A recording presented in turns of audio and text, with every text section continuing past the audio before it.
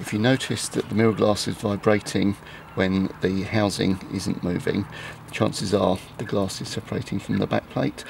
If you spot it soon enough, you can remove the glass and reattach it with glue. Unfortunately, in this instance, I didn't spot it in time. The glass came off on the motorway, and I've now had to purchase a new one, which wasn't a lot of money on eBay, and comes with sticky tape to attach.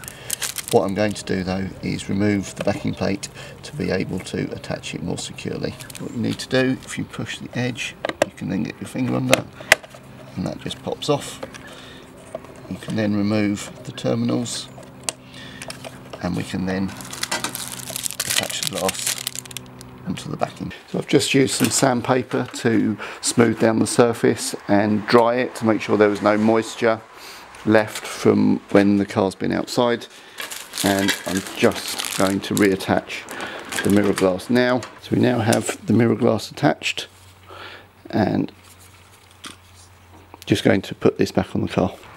So you firstly need to connect up the two terminal wires, and then the mirror just pushes back on, lining up the mechanism there, and that's done.